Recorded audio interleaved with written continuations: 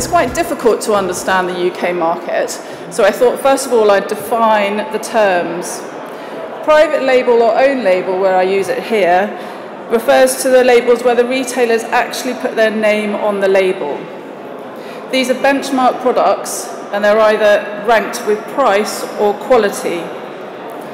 Exclusive labels are only in one retailer, and they originated to avoid the price matching on brands against competitors.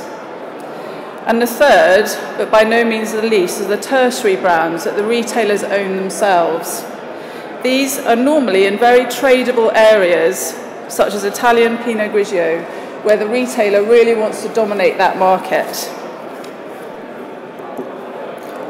What makes it difficult to quantify own label, private labels in the UK, is that the brands that the retailers own, or the exclusive labels, aren't coded or linked to the retailer.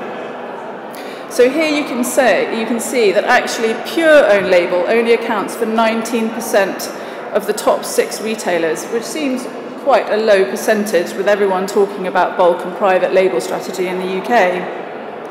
But there are lots of advantages of private labels that the retailers like to use to their advantages. They're unique, they have no competition in store from named brands, they deal directly with their suppliers and their producers and gain an understanding of how the market's moving. They understand the cost of products, and once a retail buyer knows the bulk pricing of products, your branded product comes under review. They have a unique image that tastes the difference, the finest, promote customer recognition and loyalties within each store. The retailer controls pricing, marketing, sales and distribution of their own brand, and they're harder to price match.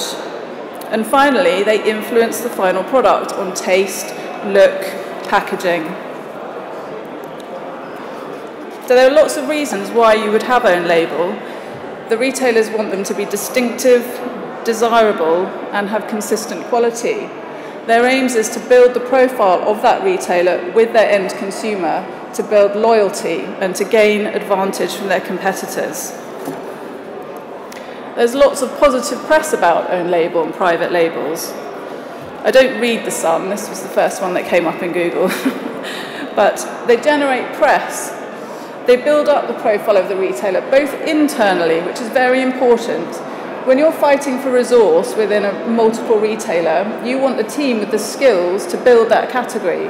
And if you don't win awards, the internal recognition goes unrecognised. They build trust in your end consumer. People are more willing to buy a Taste the Difference brand over Finest or Exquisite. You want to lure the consumers away from your competitors and get them into your stores to buy your wines.